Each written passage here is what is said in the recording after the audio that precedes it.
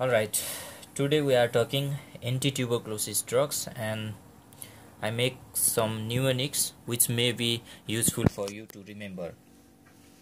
Tuberculosis, I don't want to describe too much about tuberculosis.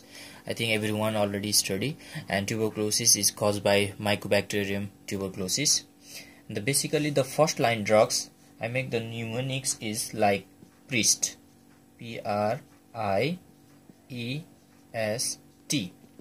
Okay, what P for stand, R, I, E and S T. P for pyrangyemide, okay. R for rifampicin, I for isoniazid, then E for ethambutol, and ST means streptomycin.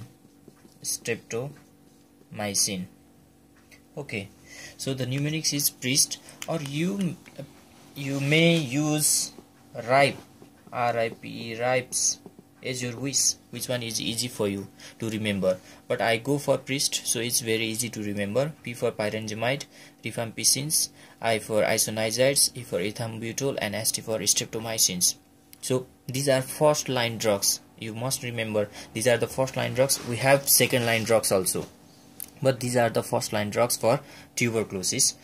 What important things you must need to remember in the content of MCQ is side effect. These side effects are very important. Most of the MCQ are being made on the basis of their side effect. So I just want to mention the main side effect of these first line drugs.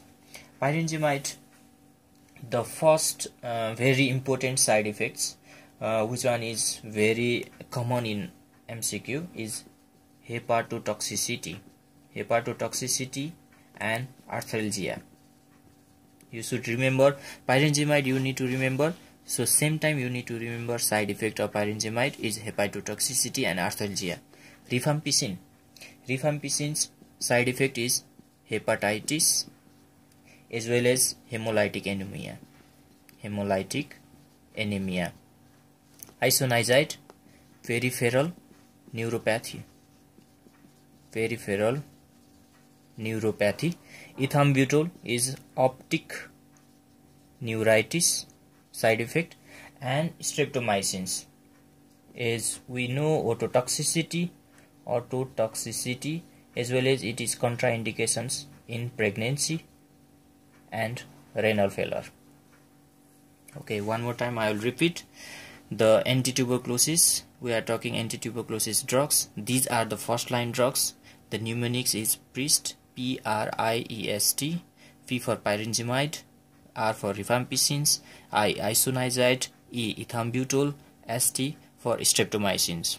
So the main side effect of these 5 drugs: pyrangyemide side effect hepatotoxicity, arthralgia; rifampicins side effect hepatitis and hemolytic anemia; isoniazids peripheral neuropathy; ethambutol's optic neuritis; and streptomycin is ototoxicity and contraindication in pregnancy as well as renal failure. So this side effect you must need to remember. So let's go for doses. Okay, this dosage is very important, and I'm not okay. So we are going to talk WHO recommended dose. These doses are very tricky, and you all need to remember these doses of first line drugs especially. Okay, according to WHO recommendation, according to WHO, there are the 2 groups. They are divided: less than 50 kg, okay, and more than 50 kg. The patient less than 50 kg and more than 50 kg. So what are the dose? First is a isoniazids. If less than 50 kg is 300 mg, but if more than 50 kg, then the dose is 400 mg. Okay, second is a rifampicin.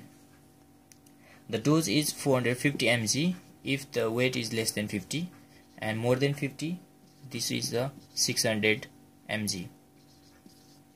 Rifampicin. After that, pyrangyemide. Pyrangyemide is 1500 mg, less than for 50 kg, and 2000 mg for more than 50. And ethambutol. Ethambutol is 800 mg. If more than 50 kg, then 1200 mg.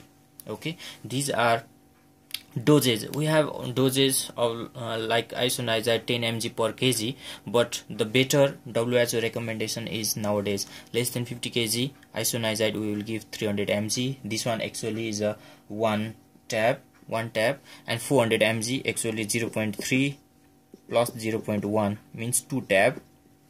450 mg actually 3 capsule, each capsule is 150, and this one is a 4 capsule. 1500 mg is a 3 tab, each tab has a 500 mg. 2000 mg means 4 tab. 800 mg means 2 tab, each contain 400 mg. This one is a 3 tab, each contain 400 mg. So these doses are very important, and these are recommendations by the WHO. Now very shortcut how we will do the regime. I will discuss very shortly, as well as I'll write the name of the second line drugs also. Okay, the regime. The treatment regime is if the new cases, if the TB persons is a new cases, first TB you diagnose, at that time the new cases you will give the drugs like this: 2HRZE S, then plus 4HR. Means H means isoniazids, rifampicin, pyrangyemide, ethambutols. You shouldn't give streptomycins. Okay, that's why I bracket. Maybe you can give streptomycin instead of ethambutol. But 2HRZD, this 2 month, this is 2 month. These 4 drugs are given. Okay, and plus after 2 month, for 4 month we will give only isoniazid and rifampicins. This is total duration is a 6 month. If the person is having tuberculosis for the first time, it means new cases. But if the condition is a relapse cases means the person which is not treated well and again follow up not completed, at that time how the regime is 2HRZES, all 5 drugs are given for 2 months. For 2 months, isoniazid, rifampicin, pyrangyemide, ethambutol, streptomycins, plus 1 month HRZE. This is 3 months. Okay, initial stage, and 5 month HRE means total is 8 month. Okay, for total 8 month, the regime is 2 month 5 drugs, and 1 month only 4 drugs, and 5 month 3 drugs. These are the regime for the relapse case, and new cases is a like this. Okay, now I will write very fast second line drugs. Okay, second line drugs, very important also. Second line drugs, first is aminoglycosides. In aminoglycosides important is amikacins and kanamycins. Okay, second is 8 fluoroquinolones, ofloxacin, moxifloxacin and levofloxacin. Okay, 8 fluoroquinolones. Third is ethanomide or prothionamide.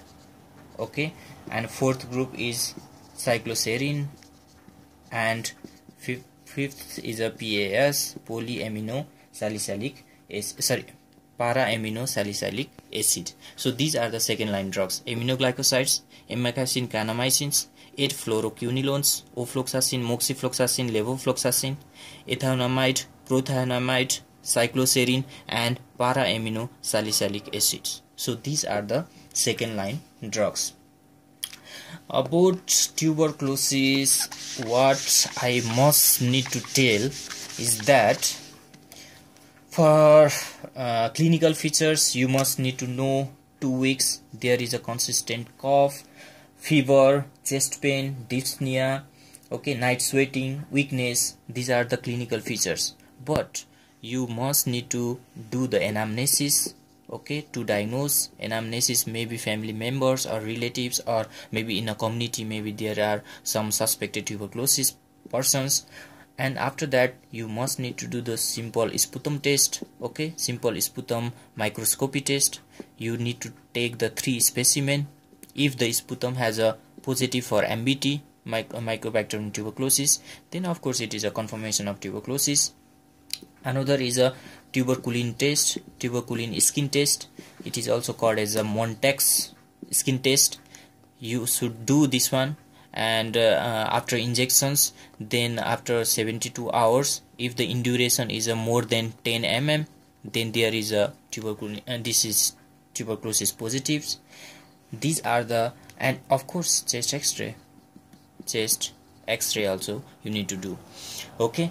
And nowadays the vaccine is available. So if the healthy child more than 1500 gram, okay, is given birth, and within 3 to 5 days of birth, we need to give the BCG vaccines, okay. BCG vaccines, the dose is 1 dose equal 0.05 mg in 0.1 ml. This is the dosage for BCG vaccines, and we will give within 3 to 5 days, and if the healthy person is a 1500, healthy child is a 1500 gram.